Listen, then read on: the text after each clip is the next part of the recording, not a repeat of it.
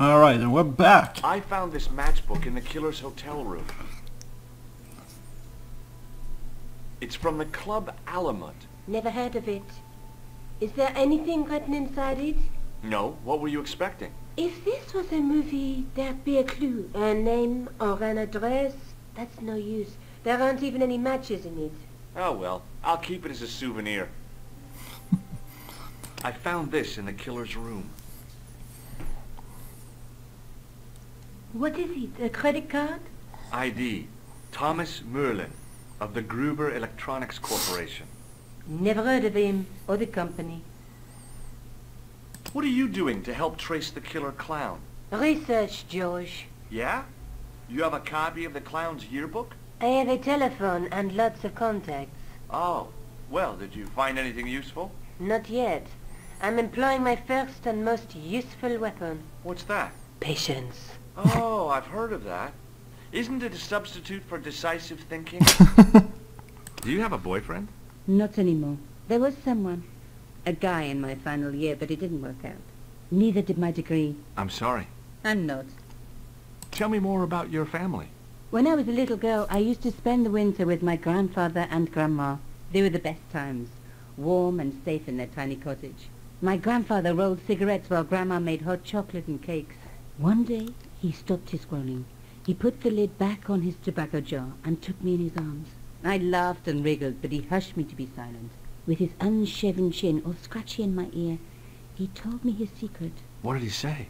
He said, I don't smoke, but she likes to think I do. What a weird old man. Don't call my grandfather weird. He was the nicest guy ever. I wish I was back in that cottage instead of this crummy apartment in this noisy city.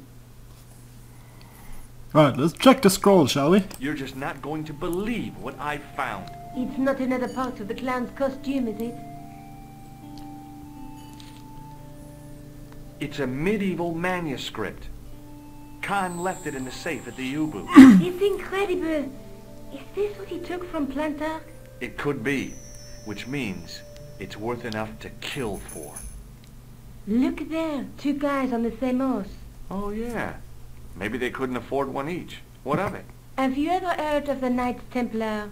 Their official seal was an image of two knights sharing a horse. Whatever this manuscript means, it's connected with the Templars. How come you know about these knights? I learned about them while writing an article on the Crusades.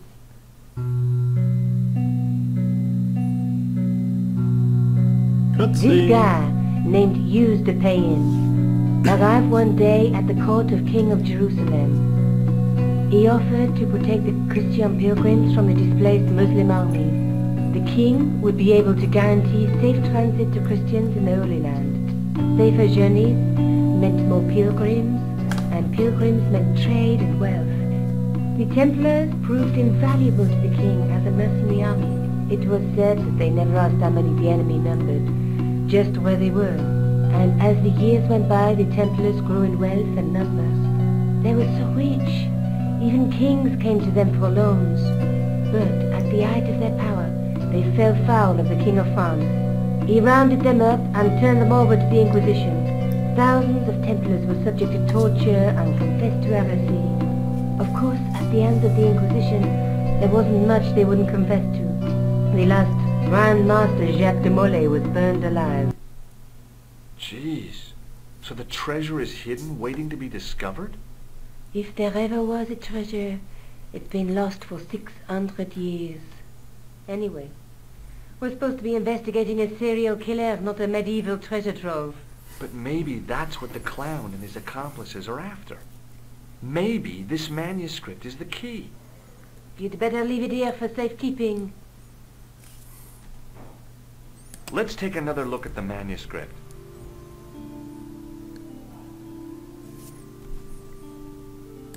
There's a guy with a sword and a bull. The only mythological bull I know of is the Minotaur, but he was only half bull.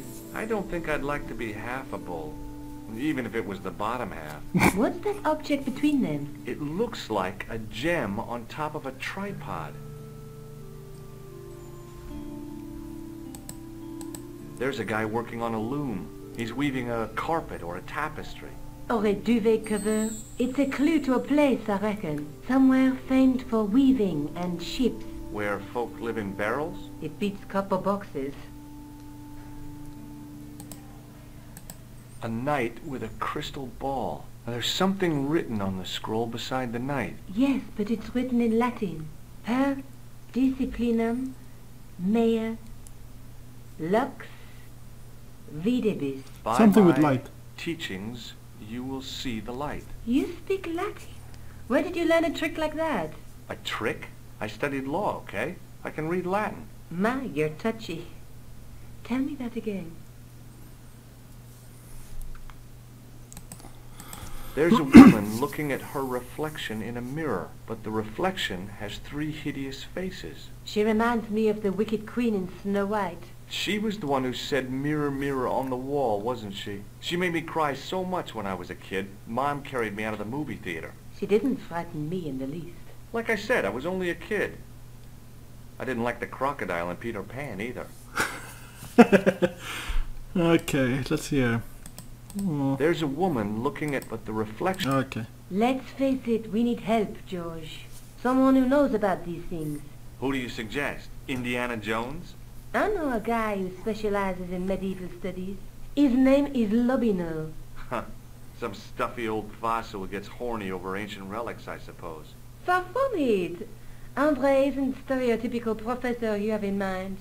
Where can I find this Lobino guy? At the Krohn Museum. I'll give you the address.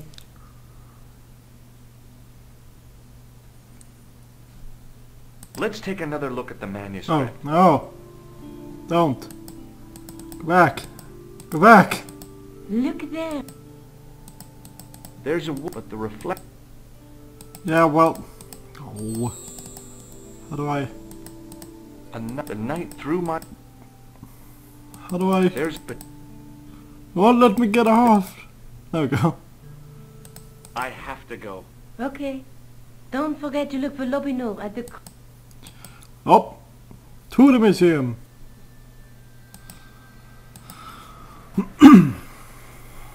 Where's the museum? Is that it?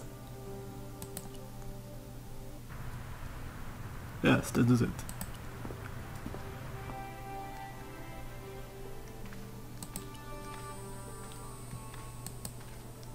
In the case was a spindly tripod, blackened with age and pitted with rust.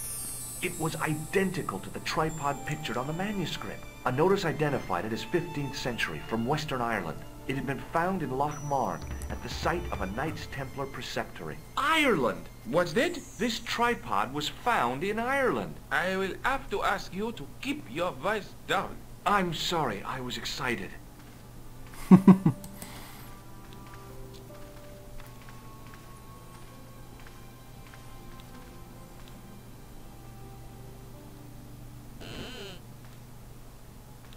Leave it alone. That closet is over 3,000 years old. Closet? It's a sarcophagus. Yeah, we just gotta mention that. I just didn't want to talk over the voice acting. I like this game because it has a voice acting in it. I don't have to speak so much and it doesn't... I don't have to kill my voice. Oops. Mean to leave. Well... So, where's the professor guy? Maybe we'll talk to the guard? Pardon me. Oui, monsieur? Are you Lobino? Oh, no. Fancy you mistaking me for him. No. I am the deputy custodian. But Lobino does work here. Work? I wouldn't go so far as to call it that. He studies here most days, but as you can see for yourself, not today. Do you know anything about the Knights of the Temple? No, sir. Not a sausage. The sign on the tripod says it was found at a Templar preceptory. It does? Yeah. It doesn't mention John Dee at all. Most remiss. You don't know anything about the tripod, do you? No, I don't. I never had much of a start in life, you see. I owe what little education I gained to my uncle. He was an optician, but he also doubled as the village school teacher. He taught me the alphabet. Wait, 19 letters of it. The bottom row of the chart was too small even for him to read, so he left them out. Why don't you start over and enroll for adult education? You know, I never thought of that. Do you think? If I studied art and did all my homework, I could be a professor of history? At your age? Dream on. Can you give me any further information about the tripod? Certainly, monsieur. It's infamous. That tripod, that belonged to John Dee. What's the importance of John Dee's tripod? Dee was the most famous escapologist of the 16th century. The Houdini of his time. Don't you mean alchemist? Escapologists use ropes, chains, and handcuffs, not tripods. Well, whatever he was, that is the tripod he used in his experiments. What kind of experiments did John Dee perform with his tripod? Oh, the usual. Didn't you study chemistry at school? Yeah, but we skipped over thaumatology. Can I take a closer look at the tripod? What? Get it out of the case? Ah, no! That tripod is protected by a sophisticated surveillance system. How sophisticated? A painfully loud alarm bell. How is the alarm bell triggered? By the slightest pressure on or movement of any part of the case wherein that tripod is situated. It strikes me that to call your alarm system sophisticated is, well, stretching the truth a little. It has never failed yet. The sophistication is in its simplicity. Do you know anything about medieval manuscripts? Not me, monsieur. I am no scholar, though people often mistake me for one. It is the uniform, I guess. They see the clothes. They are impressed. And they ask you to park their cars? They ask me to park the... No, no, no.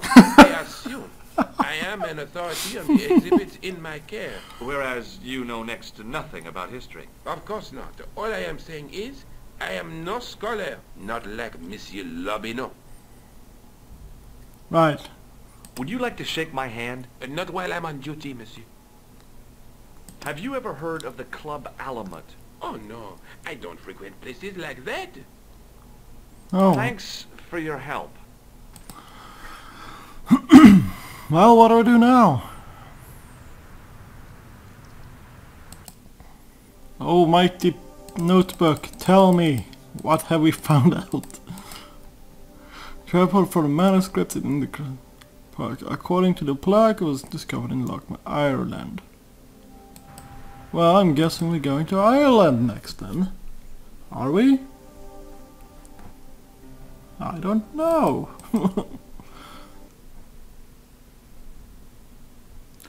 Let's talk to Nico, see what she has to say. Hi. I've been to the Crew Museum. Did you speak to Lobineau? No, he wasn't there.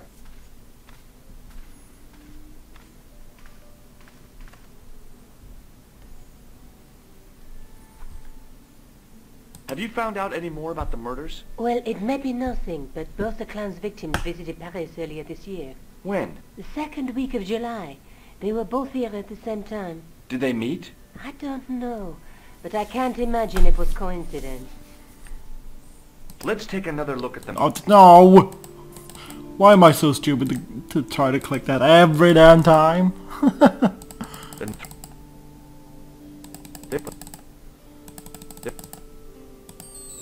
They're between... Hate that you have to go through all of them again before you can found actually... the tripod. Where? In the museum. It belonged to the Templars. It was dug up in Ireland at a place called Lochmar. I have heard of Lochmarn. I read an article about the castle. Take a look for yourself. A popular gossip magazine. You read that rubbish? No, I write it. Professor Nigel Pegram, excavating the medieval castle at Lochmar. That's strange. What? He resigned his chair at Durham University in order to devote his time to the excavation. Not only that, but he canceled the filming of a 4th series of his popular television program. This site at Loch Marn must be awful important to him. He's a professor of history. They're all cuckoo. All the same, I'd like to talk to this Professor Pegram.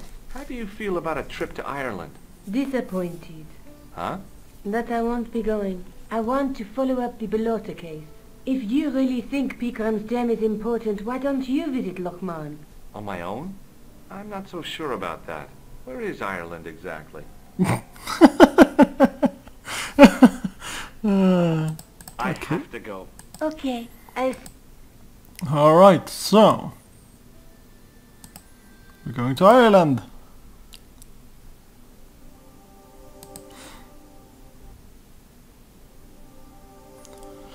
Excuse me. Whew. Apologize. Came out of nowhere. I passed the castle on the way into Loch Marn. The castle where Pegram's excavation was located.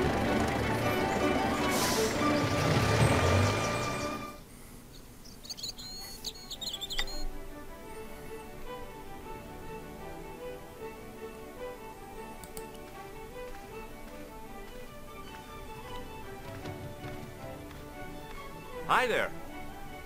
What? What's your name, kid? Who are you calling kid? Who the hell are you? I'm George Stobart, and I'm with the good guys. You're a head case, mister. A few sandwiches short of a picnic. Cut the crap and tell me your name. Liam McGuire. What are you doing hanging around the bar, McGuire? I'm on the run. From me dad. Why? Did you do something bad? I ain't done nothing, boss. You can tell me, kid. Is it your dad? Oh, sir. He drinks every last penny down his evil throat. And there's me poor old mother, bedridden and dying of presumption. I tried to buy her medicine. Chopped firewood for Father Mahoney till me fingers bled. The old skinflint cheated me too.